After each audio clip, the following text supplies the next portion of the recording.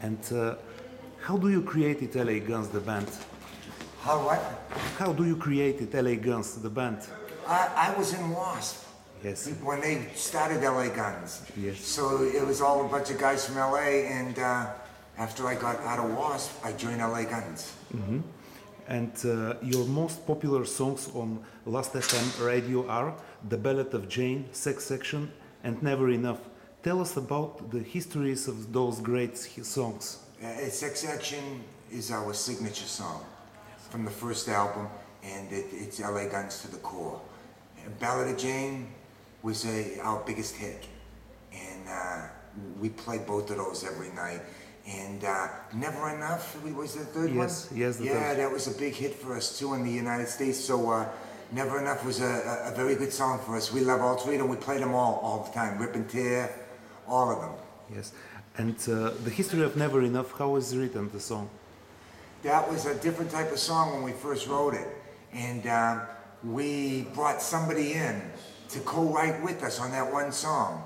And it all came together with a friend of ours who came in and just finished it off for us. That's how that came together. It was a totally different song when we first wrote it. Okay. And when could we expect a new album or a new song? We're going to do 4 songs on iTunes, so everybody can get them easy. Okay. And doing a record anymore, it's very difficult. To get it distributed in stores, get it on the radio, very hard now. So now we're going to do songs on iTunes that fans can get them very easy. Okay. And what do you remember of the W.A.S.P years? Very good. We were great. Great band. The first W.A.S.P. Okay. With Randy Piper, Chris Holmes, me, and Blackie. It's a great band. And now W.A.S.P, your opinion? W.A.S.P is still a very good band, but it's not very much a band anymore. It's just Blackie with a bunch of good musicians, and they sound great. But before, it was a real band, and there was 4 different personalities, and it had a band feel to it. Right now, it's Blackie with other people. And how you may describe your own music style of LA Guns? It's street rock. It's street rock and roll, and it's very simple rock and roll and hard rock, and but we're one of the bands that do many styles. We do many styles, and we go from something like Magdalene and Malaria to something like Ballad of Jane. So we do everything. We try to do everything, not just one style. And your favorite bands are?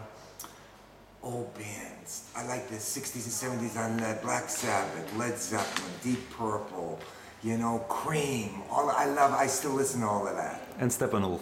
And Steppenwolf. And the future plans for LA Guns are?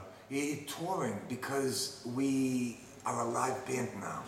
And there's not a lot of, like I said, records out. There's not a lot of radio play. There's not a lot of TV. So we're fortunate. We're able to tour the world and keep playing all the time. And that's all we wanted to do anyways, is just play all the time live. And where do you find the inspiration for your music, for your songs, for the lyrics? You know what? We just love all kinds of music. So we pull from so many inspirations, so many different people we pull from. And the most difficult period for LA Guns was? The 90s for everybody in LA. It was a very difficult period. It was a period when it wasn't cool to like anything from the 80s. Now, the 2000s, everybody's got respect for us.